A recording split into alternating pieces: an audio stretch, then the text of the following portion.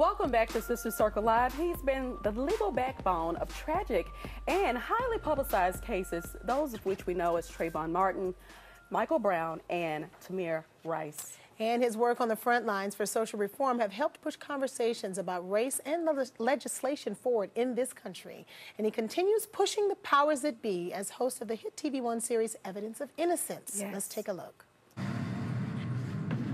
It happened when we were doing the cleaning detail. I was on bathroom duty that day with other girls, and they said that I thought that I was Miss Goody Two-Shoes because I didn't talk to a lot of people, and that they were going to show me what happened to people that hurt kids. My. Please welcome the amazing and my brother, Benjamin Crump. Yes. How are you? I'm well. Thank y'all so much for having me. And let me say right from the beginning, Quad, I want to thank you and Sister Circle for Shakisha Clemens, who I represent, who was assaulted, battered, slammed, disrobed in the Waffle House in Alabama. And because of you, I mean, it went viral, the video that you did on the segment of Sister Circle. Yes. Hundreds of thousands of people outside of Alabama got to see what happened to this young black woman. Absolutely. And it reminded me of what Malcolm X said, Selena, the most disrespected person in America is the black woman. And never was that more evident than in that video. And because of you all, I think hundreds of thousands of people that would have never known about this tragedy. So thank you, Quad. Absolutely. Thank you, Absolutely. Selena. Welcome. Absolutely. And this is what this platform is all about. Yes. It's about highlighting, you know, some of the things that are not going so well for us as an African-American community, and definitely not for our country. Absolutely. But we also celebrate great things as well, you know, and we want to highlight when we're doing amazing things in our community. I think sometimes it's kind of washed away. We don't really see a lot of that. Yes, but it was my pleasure. Yeah, and I'm glad that we were able to help and assist in that. And speaking of injustices, let's go back to February 26, 2012, Trayvon Martin. Yes, obviously, you took this case on. But what I want to know is who you were, well, who you are now as a man, as a father, as well as a lawyer, before, as opposed to who you were before you took this case on. Certainly. My personal hero is Thurgood Marshall. So I've always wanted to be like Thurgood Marshall and try to help my people. So before I took Trayvon's case, I was already doing that type of work, and that's how his family knew to contact me, because so many times young black people, especially young black men, would be killed and it would be swept under the rug. Nobody would even talk about their names. And so one of the things I kept doing is saying, Trayvon Martin, life mattered, and we're not going to let you sweep it under the rug. Can you imagine your child walking home from the 7-Eleven, minding his own business, and the neighborhood watch volunteer, I'm not talking about the police, the neighborhood watch volunteer, a private citizen, profile, pursue, and shot him in the heart. And the police let him go home and sleep in his bed that night.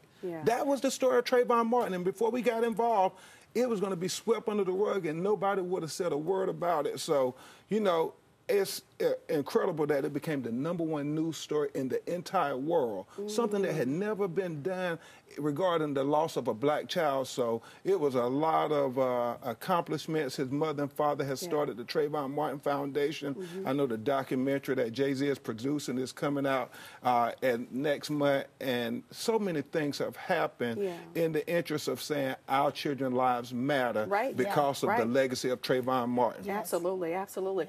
Well, I got to just tell you, you've done a phenomenal job in your career. You really have. But unfortunately, you're still met with some results that you're not always wanting. You're not winning all of the cases. And what do you think the contributing factor is? Well, certainly, let me make sure I explain, Quad. So whether it's Trayvon Martin, Michael Brown, and Ferguson, Tamir Rice, well, we won all our cases on the civil side. I'm the civil lawyer. You know, all we can do as a private lawyer is raise awareness and get compensation for the families. And we've prevailed on every case we've ever done. But it's the prosecutors, the elected officials, the DAs, remember from high school civics, they're the only ones who can prosecute you and put you in jail, take away your liberty. So it's just unbelievable how when it's our children, they can convict us with no evidence of all, hence evidence of innocence. But when it's us laying down on the ground dead as victims, then the police, they can never hold accountable. So that's why midterm elections and local elections are so important, because it's these local DAs who send our children to jail as part of the school to prison pipeline, but they don't hold anybody accountable for taking our lives. And so we have to vote because our children's lives matter. And if we don't stand up for our children, if we don't speak up for our children, if we don't fight for our children, we can't expect anybody else to do it for us. Absolutely not. And speaking up for our children, you have a TV series, Evidence of Innocence, which I think is phenomenal. It's a great way to get awareness out there.